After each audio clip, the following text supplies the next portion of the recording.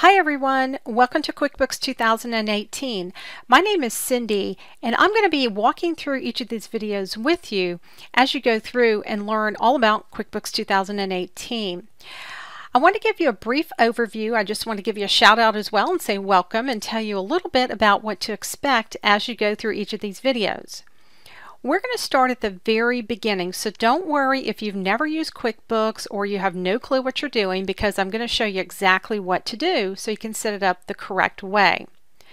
Even if you're a little more experienced, you'll want to go through these just to see if there's something you didn't know or if there's a quicker way for you to do something. You can always learn something no matter how much you think you already know. So this is great for everyone, no matter what skill level you happen to be at.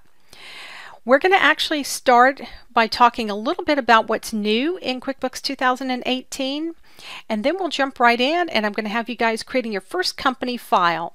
So let's go ahead and get started. Get some pen and paper and sit back and take some notes.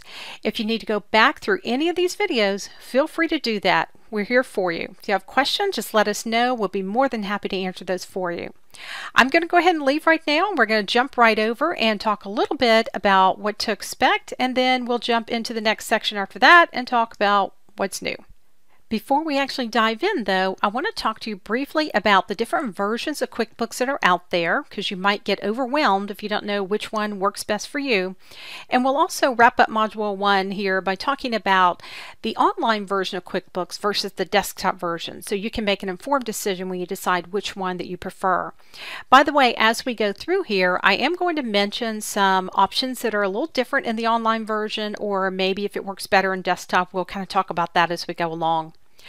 So why don't you go ahead and flip over to section 2 and let's talk about the different versions of QuickBooks.